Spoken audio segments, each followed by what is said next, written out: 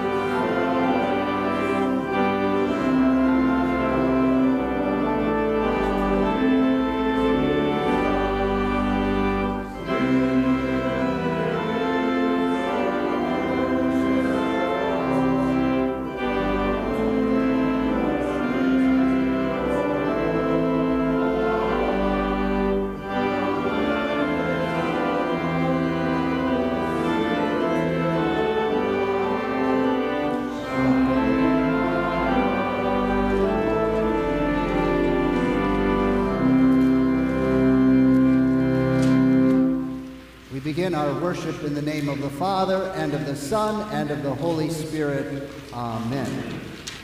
Lord, we are so thankful to you for giving us life and health, but sometimes we take these for granted. Lord, we forget that you have called us to care for the health and welfare of other people. In our busyness, we forget to pray for and help those who are struggling with physical difficulties.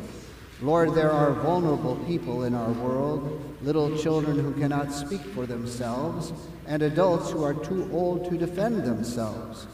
Forgive us for not caring for them. Almighty God, merciful Father, I, a poor, miserable sinner, confess to you all my sins and iniquities with which I have ever offended you, and justly deserved your temporal and eternal punishment.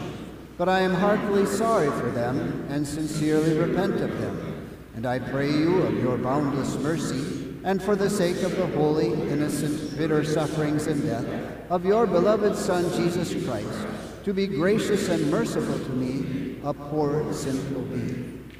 The angel said to Joseph that Mary will give birth to a child, and you will call his name Jesus, for he will save his people from their sins, which he did when he died for our sins and rose from the dead. And so by God's command and in his place, I announce your sins are forgiven in the name of the Father, and of the Son, and of the Holy Spirit. Amen.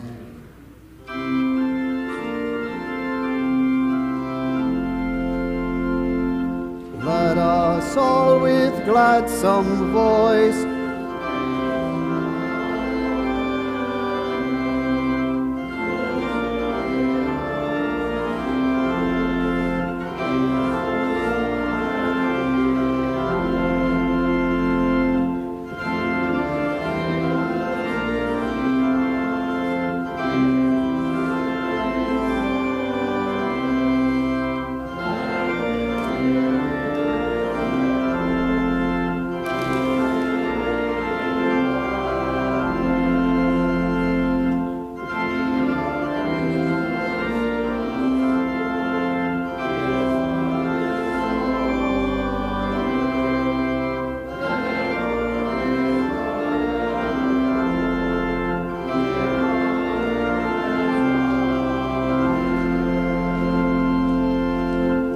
Please be seated.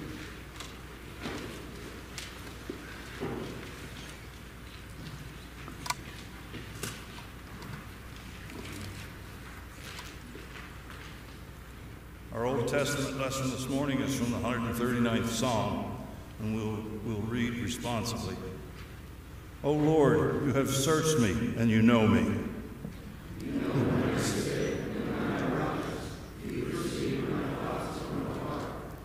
You discern my going out and my lying down. You are familiar with all my ways.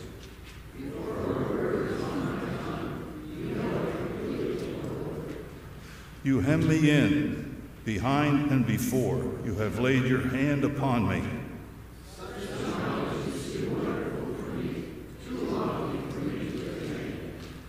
Where can I go from your spirit? Where can I flee from your presence?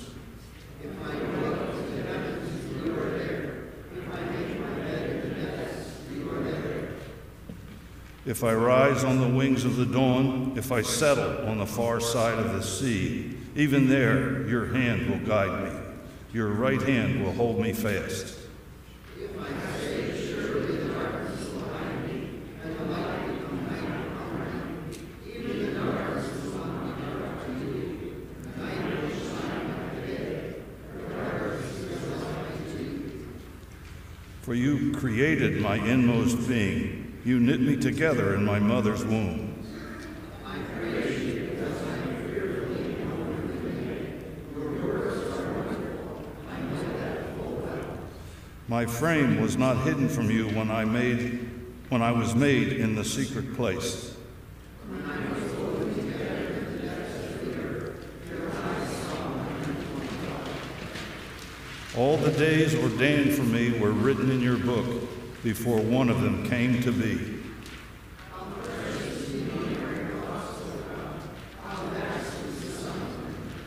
This is the word of the Lord. Our epistle lesson is from the first chapter of 1 Timothy, beginning with the 9th verse. We also know that law is made not for the righteous, but for the lawbreakers and rebels, the ungodly and sinful, the unholy and irreligious, for those who kill their fathers or mothers, for murderers, for adulterers and perverts, for slave traders and liars and perjurers, and for whatever else is contrary to the sound doctrine that conforms to the glorious gospel of the blessed God, which he entrusted to me. I thank Christ Jesus our Lord, who has given me strength, that he considered me faithful, appointing me to his service. Even though I was once a blasphemer and a persecutor and a violent man, I was shown mercy because I acted in ignorance and unbelief. The grace of our Lord was poured out on me abundantly, along with the faith and love that are in Christ Jesus. Here is a trustworthy saying that deserves full acceptance. Christ Jesus came into the world to save sinners, of whom I am the worst. This is the word of the Lord.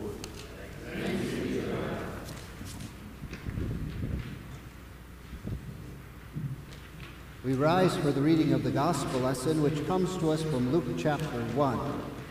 At that time, Mary got ready and hurried to a town in the hill country of Judea, where she entered Zechariah's home and greeted Elizabeth.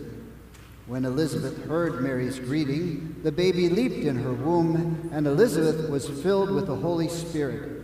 In a loud voice she exclaimed, "Blessed are you among women, and blessed is the child you will bear. But why am I so favored, that the mother of my Lord should come to me? As soon as the sound of your greeting reached my ears, the baby in my womb leaped for joy. Blessed is she who has believed that what the Lord has said to her will be accomplished." This is the gospel of the Lord. Praise be to thee, O Christ. We confess our faith in the words of the Apostles' Creed and its explanation. I believe in God the Father Almighty, maker of heaven and earth. I believe that God has made me and all creatures, that he has given me my body and soul, eyes, ears, and all my members, my reason and all my senses, and still takes care of them. He also gives me clothing and shoes, food and drink, house and home, wife and children, land, animals, and all I have. He richly and daily provides me with all that I need to support this body and life. He defends me against all danger and guards and protects me from all evil. And all this purely out of fatherly divine goodness and mercy, without any merit or worthiness in me. For all this it is my duty to thank and praise, serve and obey him. This is most certainly true. You may be seated.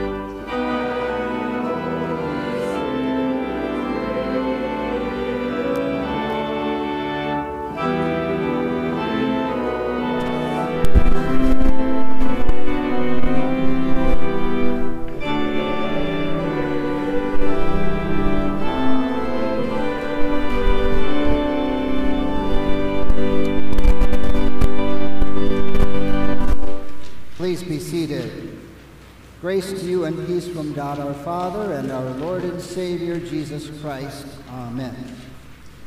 What matters the most to you? You might answer, I myself matter to myself.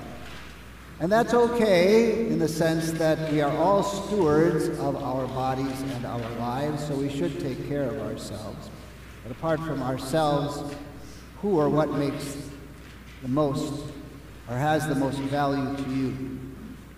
I would probably say for myself, it would be obviously God first, family, then church, then our country, and then the world. But look at it from another point of view. What matters the most to me is life. Most important of all, eternal life. That is our gift through the Lord Jesus Christ. And so I highly regard those who spread the gospel, pastors and missionaries and everyday Christians who bring the gospel to people that gives them eternal life. But apart from eternal life, I also value human life. And so I think a lot about people like doctors and nurses and EMTs, those who defend life or save life. But as you think about it, you could also say, well, I also highly regard farmers and truckers and grocers who preserve life from day to day by giving us food, and a lot of other occupations as well that have to do with preserving our lives. Can we be saving lives like doctors and nurses? Well, when it comes to the unborn, the answer is yes. We can have a great influence in our world. And today I want to talk about, well, why should we care about the unborn? And I'd like to give you 5 reasons, and it might be helpful if you take out the outline in the bulletin today and follow along. The first reason we should care is because of Scripture. As Christians, we believe that the Bible is the Word of God. God spoke through the prophets of the Old Testament, the apostles of the New Testament, to give us the exact things He wanted to tell us. And everything that God gives us in the Bible is a good thing for our blessing. And it's clear as one reads the Bible that God values all human life from the time of conception until death. We can see that in today's Old Testament reading from Psalm 139, where we are told that God is the one who's creating the child in the womb. And David said, Thou didst form my inward parts, Thou didst weave me in my mother's womb. So at the very least, the taking of life in the womb interrupts the work of God. We also learn from Psalm 51, verse 5, a psalm where David was confessing his sins of adultery with Bathsheba and murder of her husband. He's confessing his sins, and he says this, In sin my mother conceived me. He was talking about his own sinfulness, and he's getting to the root of his problem of sin, and he says that he was conceived actually, with this sinful nature. And a blob of tissue isn't sinful, only human beings are sinful. And then when we get to the gospel reading for today, we had the word baby used for John the Baptist in the womb. The Greek word is brephos, which is also used in Luke chapter 2 when Mary gives birth to Jesus and wraps him in swaddling clothes and laid him in a manger. So that word is used both for the unborn child and for the child who is born. Also in our gospel lesson for today, we read about Mary's visit to Elizabeth. As soon as Mary found out she was pregnant with the Lord Jesus, we think within days she went to see her relative Elizabeth. Elizabeth was 6 months pregnant with John the Baptist. And we are told that when Mary came into Elizabeth's presence, that John the Baptist, 6 months old in the womb, leaped for joy in the presence of Jesus and the mother of Jesus. So this little baby in the womb felt emotion. And then Elizabeth says to Mary, whose little baby Jesus is just a maybe days, weeks old in the womb, how is it that the mother of my Lord should come to me? She refers to that little baby just recently developing as my Lord. You and I are valuable individuals because God made us. And secondly, we are valuable to God because He redeemed us with the blood of Jesus. No matter what our sin has been in the past, Jesus died for our sins, and it applies to those who knowingly or unknowingly have taken the life of an unborn. The Bible says that Jesus redeemed us, that He purchased us to be His own by His blood and made us His own children. One of the arguments in favor of abortion is that every child should be a wanted child. It's really a sad thing, isn't it, that parents who know that when they unite with each other, there's potential for giving conception, having a child, and then they say, well, we don't really, after all, want this child. It's a very sad thing. But even if the parents do not want the child, that does not diminish the value of that child whom God was creating in the womb. Your parents may have been Bonnie and Clyde for that matter. It doesn't cheapen your value. Psalm 27 verse 10 says, "For my father and my mother have forsaken me, but the Lord will take me up." The scriptures indicate that the unborn are valuable human beings, but also God's commandments. All of the 10 commandments serve to protect valuable things. Think about it. The 4th commandment, honor your father and your mother, protect families, so important to God. The 6th commandment, you shall not commit adultery, protects marriage. The 7th, you shall not steal, protects our property. The 8th, you shall not bear false witness against your neighbor, protects our reputations. The 5th commandment, you shall not murder, protects our bodies. These are very precious to God and are to be precious to us. You shall not murder means that God values human life, and so also ought we. God alone gives life, and God alone is to take life. So the first reason we should care for the unborn is because of what God says in the Holy Scriptures. Secondly, we should do so because of observation. Because of technology, we know more about the unborn child than we have ever known in history. We know that the one cell of the father unites with the one cell of the mother, and each gives 23 chromosomes gathered together into a new individual with 46 chromosomes, a living blueprint developing from the moment of conception. And from that moment of conception, everything you are today was already determined back then. What your sex would be, your blood type, your color of hair, whether or not you had freckles, and so forth. It's not simply that we have genetic information on a piece of paper, but this is a living being that has this genetic information in itself.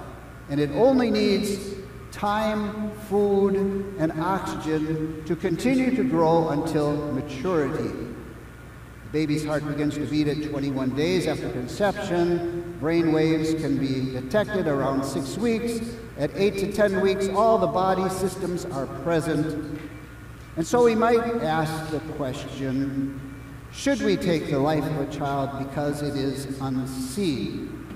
Well, can you take the life of someone in another room when you can't see them? Well, you'd say no. But actually now we can see the unborn. It's just covered up by the mother's tummy, because by technology and ultrasound we can actually look inside and see the baby, as many parents do in the weeks and months prior to their delivery. Should we kill the baby because it isn't fully developed? Well, physical maturity doesn't happen until somewhere in the 20s. It's a continuous progress of development and maturity from conception until in, say, the mid-20s or so. Should we kill a baby because it isn't born yet? Well, suddenly, does something happen to the baby once it's born? Now, we use the word viable to indicate at what point in the pregnancy we are able to save a child. About 100 years ago, it was only about the 32nd week. If you were born before the 32nd week of pregnancy, the child would probably be lost. Now, because of the advancement in technology, it's down to about 24 weeks. So, a baby that was born at 31 or 32 weeks 100 years ago, was that a baby? While it was still in the womb, it wasn't a baby. Now it's 24 weeks. Is it a baby once it's born, but it wasn't a baby moments before when it wasn't born? Now, viability only tests our advancement in technology. So is a baby that's born suddenly a human being? Well, what happens when a child is born? The only thing that happens is that certain systems in the baby begin to kick in. And no longer does it eat and breathe through the placenta and the umbilical cord, but through its mouth. No longer does it eliminate waste through the placenta and the umbilical cord, now through the bottom. So different systems suddenly kick in for the child, but nothing really happens to the baby, and nothing real dramatic happens once it is born. The truth is that human life is an ongoing process and growth from the moment of conception till maturity, and then a slow decline until death.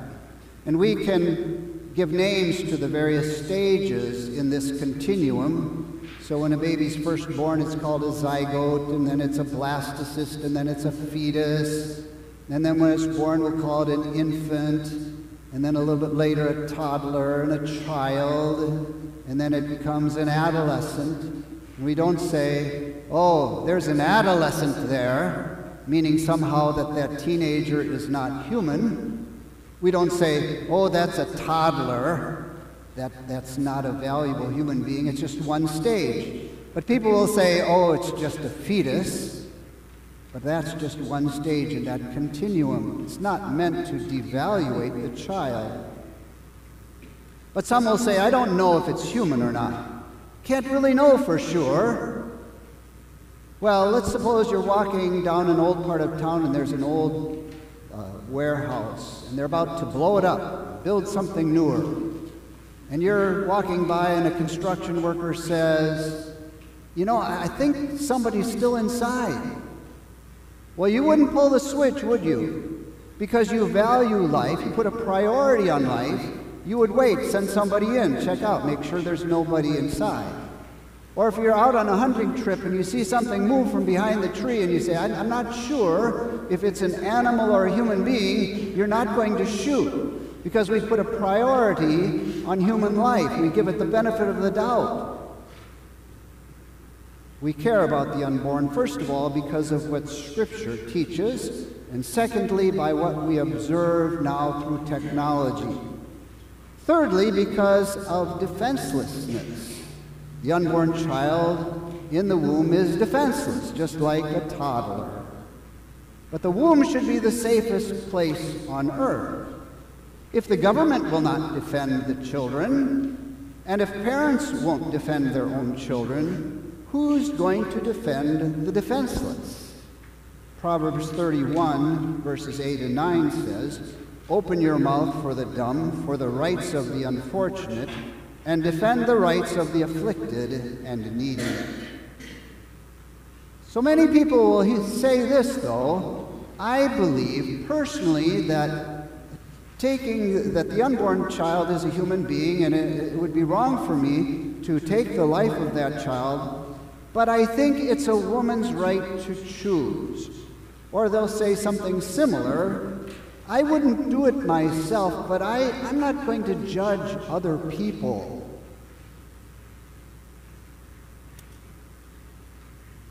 Well, someone said, your right to swing your fist ends at the point of my nose. The reason for that is that my nose is my nose, and your hand is your hand, and I've got a separate body than yours. You want to beat yourself up? I said, I guess go ahead. But you can't beat me up. And the reality is that the mother's body and the baby's body are two different bodies. It's a body inside of the body, a body being protected by the mother. And that's quite obvious because the mother can be woman and the baby can be a man inside of her. Years ago, I was outside of a county courthouse, and about halfway across the parking lot, there was a young man who was abusing a young woman verbally, maybe a little bit physically too, and I just sat there and froze, didn't do anything. And then there was a voice of a woman on the other side of the parking lot who yelled out, "Ma'am, are you okay? Do you need any help?" And I felt so ashamed at that moment because I hadn't done anything. What if that young man had pulled out a knife and threatened her? Would I have said to myself, well, I wouldn't kill her, but he has a right to do with his body whatever he wishes. I wouldn't kill her, but I don't want to be judgmental. I don't want to force my moral standards upon him. Well, that doesn't make sense. Can't we agree on this, that life itself is valuable and must be protected by everyone, for everyone? Don't we all know this from the Ten Commandments, you shall not murder? Didn't God write his moral law on our hearts so that everyone knows instinctively that it is wrong to take the life of another person? If you say, don't cast your morality on me, then don't be surprised and don't complain if somebody kills you. You say, that's wrong, that's not my morality. They'll say, well, that's my morality, however. Martin Luther wrote in his large catechism, if you send a person away naked when you could clothe him, you have let him freeze to death. Excuse me. If you see anyone suffer hunger and do not feed him, you have let him starve. Likewise, if you see anyone condemned to death or in a similar peril, and do not save him, although you know ways and means to do so, you have killed him. It will do you no good to plead that you did not contribute to his death by word or deed, for you have withheld your love from him and robbed him of the service by which his life might have been spared. We care for the unborn because of what Scripture teaches us, also because of what we can observe with technology, and also because the children are defenseless. But also we care because of history. The history of man is littered with murder. In the Bible we find Cain killing Abel, David killing Uriah because he wanted Uriah's wife Bathsheba, and to cover up his relationship with her that brought forth a baby. Herod killed the babies in Bethlehem because he feared that his rule as a king might be taken away from him. The victims were always perceived as getting in the way of the comfort and the happiness of the murderer. Let me give you two notable examples from history of unwanted persons. Adolf Hitler, the supreme leader of Germany in the 1930s, called the Jews a race but not human. By designating them as not human, he felt he could kill them at will, and thus millions were eliminated. Second example, Dred Scott was a black slave who served an army surgeon. When the surgeon was transferred to a northern state, he took his slave along with him. When Dred Scott made it to one of these northern states, he sued for his freedom because it was illegal to have slaves in that state. It went before the Supreme Court. But he was designated as not being a person. In 1857, Chief Justice Roger Taney wrote, "They had for more than a century been regarded as beings of an inferior order and altogether unfit to associate with the white race, either in social or political relations, and so far inferior that they had no rights which the white man was bound to respect, and that Negro might justly and lawfully be reduced to slavery for his benefit." Now, fast forward to January 22nd, 1973. Justice Harry Blackmun took his stand in favor of the killing of the unborn when he wrote, "The unborn have never been recognized in the law as persons in the whole sense." History tends to repeat itself. Winston Churchill wrote, "Those that fail to learn from history are doomed to repeat it." William Brennan wrote, "Although every Holocaust ever perpetrated is an unprecedented event in its own right, this should not detract from what all Holocausts share in common: the systematic and widespread destruction of millions looked upon as indiscriminate masses of subhuman expendables. The cultural environment for a human Holocaust is present whenever any society can be misled into defining individuals as less than human and therefore devoid of value and respect." We are seeing history repeating itself. We care about the unborn because of what Scripture teaches us, because of observation, because the unborn are defenseless, and because of history and not wanting to repeat itself. And finally, because of duty. Our greatest duty is to proclaim the forgiveness of sins that we have in Jesus Christ. This forgiveness is not only for those who have had abortions or for those who have supported those who have had abortions, but also for those who have sat idly by doing very little or nothing to protect the unborn. This is the sin of omission. God's word tells us while we were yet sinners, Christ died for us. John the Baptist pointed to Jesus and said, "Behold, the Lamb of God who takes away the sin of the world." And the Apostle John wrote, "The blood of Jesus, which was shed for us on the cross." The blood of Jesus, his Son, cleanses us from all sin.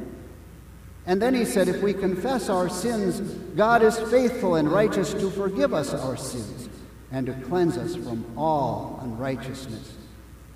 These two last passages are very, very important. And I have a list of them in my Bible which tells us about complete forgiveness. We read these passages about how God forgives sins, but these passages that say God has forgiven all sins and all sinners are very, very comforting to us. King David, who had murdered Uriah, wrote, "How blessed is he whose transgression is forgiven, whose sin is covered. He said, I acknowledged my sin to thee, and my iniquity I did not hide. I said, I will confess my transgressions to the Lord, and thou didst forgive the guilt of my sin." And today also, now in the Lord's Supper, we hear God tell us in a special way that our sins have been forgiven. God says to us, "Given and shed for you this body and blood for the forgiveness of your sins." And as a special proof of our forgiveness, gives us to eat and drink his very body and blood. So it's our duty to proclaim the gospel of forgiveness, but then it's our duty to teach others about the value of the unborn. In order to teach, we must first teach ourselves, and there's some wonderful tools. My favorite one is this little book, Who Broke the Baby? And this book is basically each chapter a different abortion slogan, and then the author answers each slogan with scripture and facts and things like every child a wanted child, a freedom to choose, a fetus is not a person. What about the hard cases like rape, or maybe I'll have an abnormal child? And just wonderful, wonderful tool. these are available to you for free in the narthex today. Also, if you're interested, there's a class we teach here at church called Making Abortion Unthinkable, which if you talk to me or to one of our elders, we're willing to have that class once again for you. You can also go online to National Right to Life and read the articles there or get their newsletter. The same thing goes for National Lutherans for Life, going online or receiving their quarterly journal called Life Day. And once you have taught yourself, you can begin to teach others. Maybe something as simple as sending them the link to this sermon or sending them a copy of today's sermon. Adolf Hitler said, "He alone who owns the youth gains the future." So it's most important for parents and churches to teach the youth about the unborn child and what God expects of us.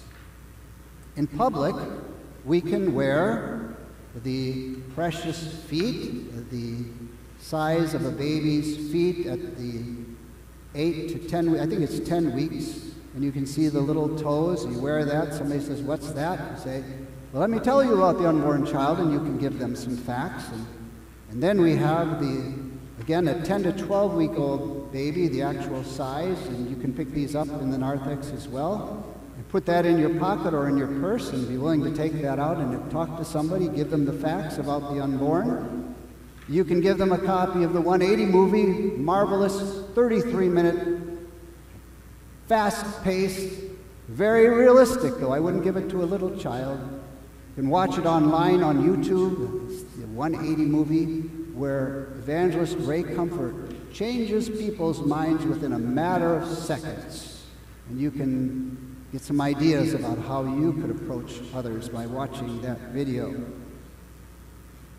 There's also pamphlets there which have pictures of the unborn. Those are very convincing. And people no longer can say, "Oh, it's just a glob of tissue. I can see that baby right there." God has given us the precious gift of life. Through Jesus' death and resurrection, he's given us the gift of eternal life. And the question is, do you and I care about life? And if so, what will you and I do? Or will we simply sit idly by? God grant that we who care enough to teach others. Amen. The peace of God, which passes all understanding, keep our hearts and minds in Christ Jesus unto life everlasting. Amen. Let us rise for prayer.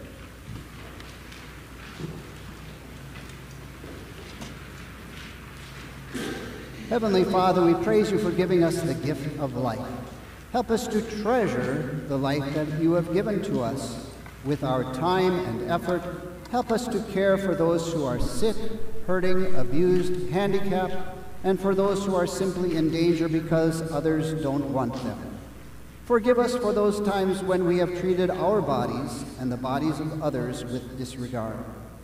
Father, we ask your blessing on organizations and individuals who work to protect life. MEND and Lutherans for Life, National Right to Life, senators, congressmen, governors, and judges who seek to protect life. Give safe surgery tomorrow to Linda Wyam. Bring physical and spiritual comfort to Roger Meisner and to Ronnie Meyer.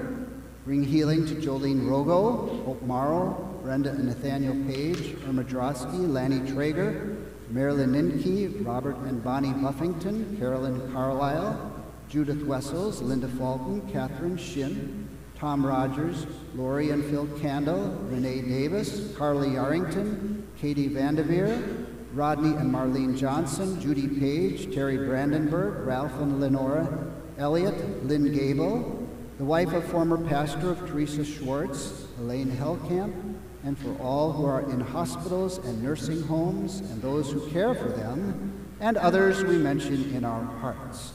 We thank you for giving another birthday to Benton Bell, Kylie Morton, Doug Picar, and Marilyn Schultz. we thank you for the gift of life and give to each of these eternal life in Christ.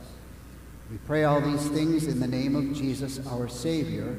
Amen. We prepare for receiving the Lord's Supper by singing the great thanksgiving. Always and everywhere, praise and thanks are due to you, Lord, holy, holy, holy Lord. For your promises fulfilled in Jesus Christ, for sin forgiven, death defeated, life restored forevermore. The church on earth and the hosts of heaven join in worship.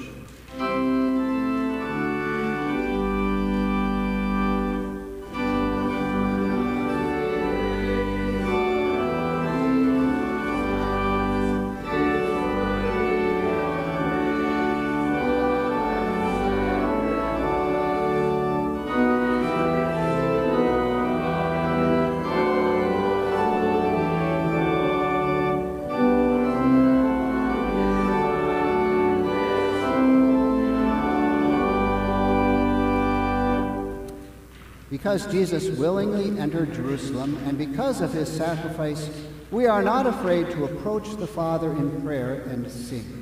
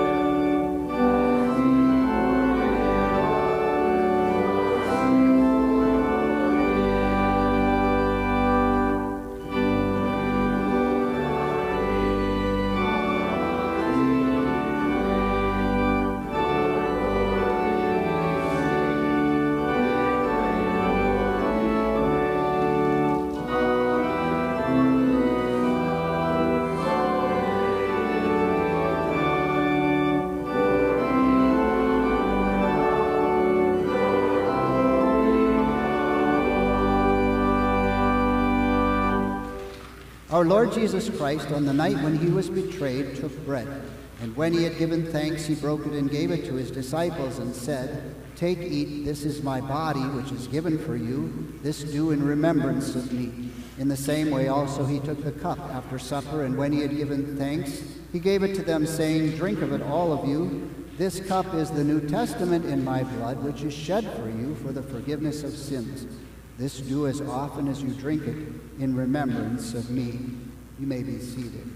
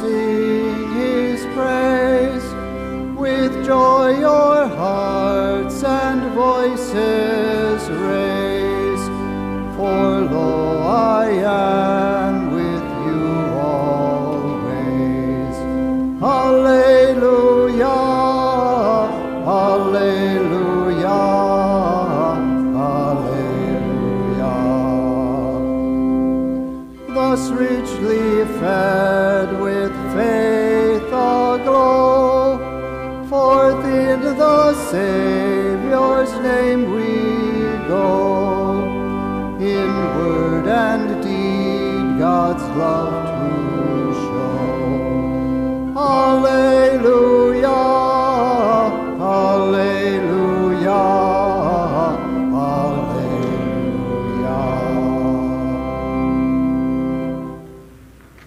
The Heavenly Father and the Son and Holy Spirit, three in one, the God who our salvation won. Alleluia, alleluia, alleluia.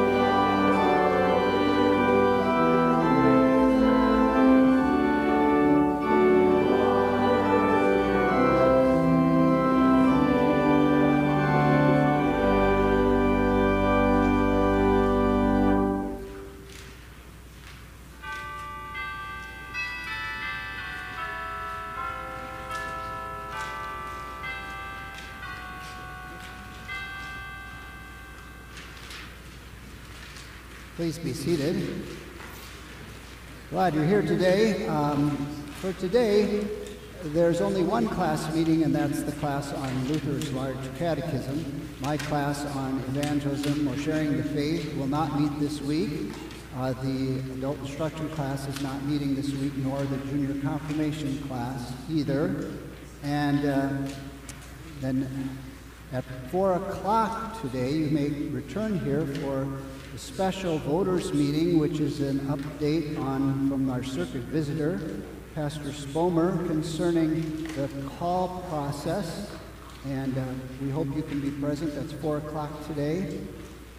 We are hoping that it can be live streamed. There's a possibility that our videographer was exposed this last week. He had a test yesterday, but hasn't heard the results quite yet. Hopefully he'll hear this afternoon, unless I can hear from one of the guys up there, from Richard, that you're able to run it this afternoon. Would you be available at 4 o'clock? You can do it? Okay, well, so it looks like, well, if for some reason you can't come, then it should be online, live at 4 o'clock as well. Then next Sunday, we have our regular quarterly voters meeting, And that will be during the Sunday school hour. So again, certain classes will not meet. We probably will have the junior confirmation class meet, and possibly the adult instruction course. That will be determined this week yet. But that's next week during the Sunday school hour. Also this Thursday at 11:30 in the morning, Prime Timers is going to meet for Bring Your Own Lunch in the Fellowship Hall and a movie, so we hope you can be part of that as well. That should be a good time for us. And I think I covered all the bases, unless somebody can think of something I forgot. And we're glad that you're here, and God's blessings on your week.